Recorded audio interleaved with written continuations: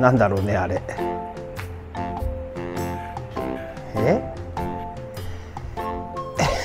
なんだろう。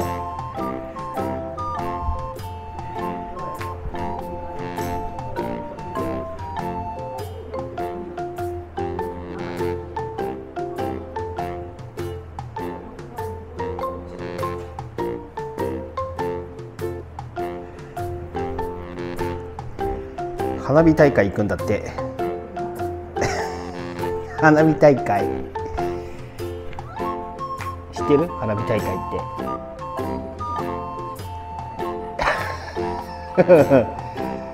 そういうこと。おお、夜でも暑いだと。暑さよりもおしゃれなんだってよ。若いよね。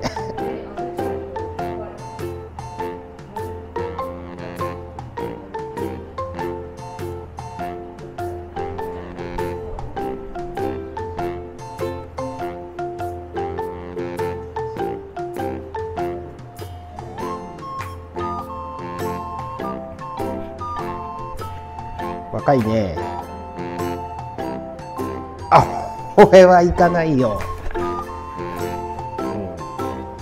仕事だし。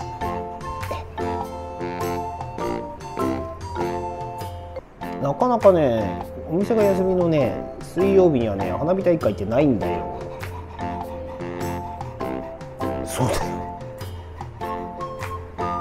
一回ね、7月の時にね、神奈川県のね横須賀のね自衛隊基地かなんかのね花火大会行こうかなと思ったんだけど、あとはね静岡県。そうよ、静岡県だよ。そう、よく知ってるね。そう、みかんもらったでしょ去年。静岡県のね日本平の花火大会がちょうど水曜日だったんだけどちょっとね距離がある。諦めた。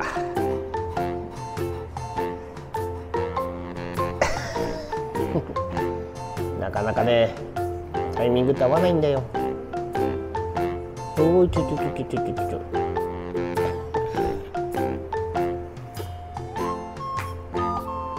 まあ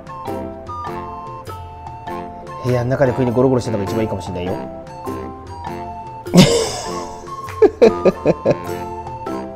君昔言ったよね、若い時にね。覚えてる？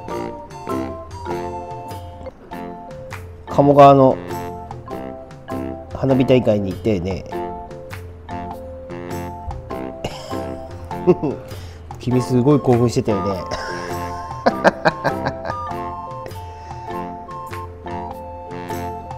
まあ綺麗だもんね、実際見ると。暑いけど。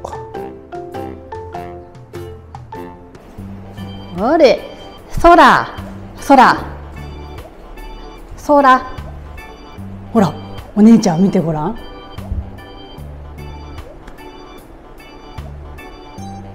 お、ほら。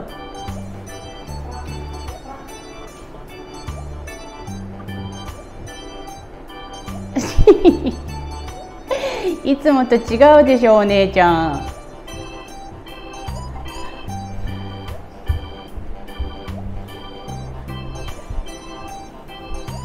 ねえ。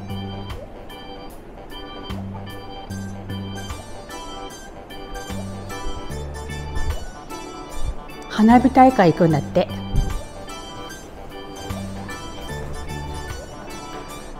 お？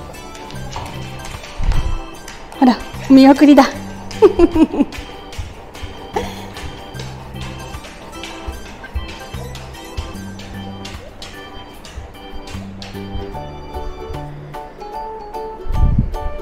てらっしゃいってね。空も行きたいね、花火大会。すごい人がいっぱいいるんだよ。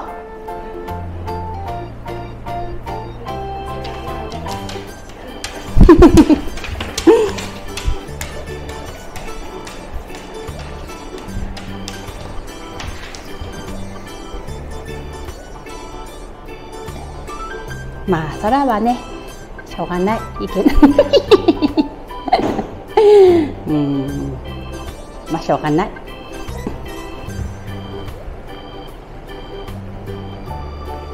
空は涼しいお家の中でゆっくり過ごしな。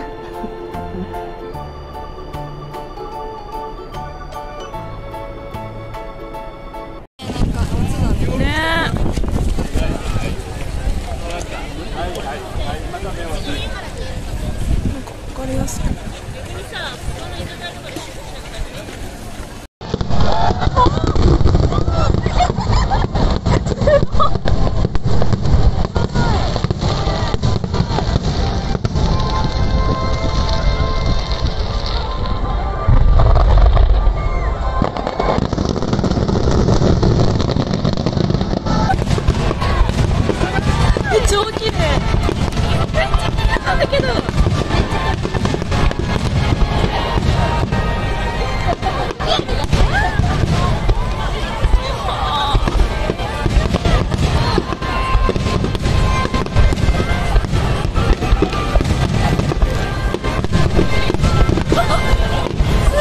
すごいねこれ。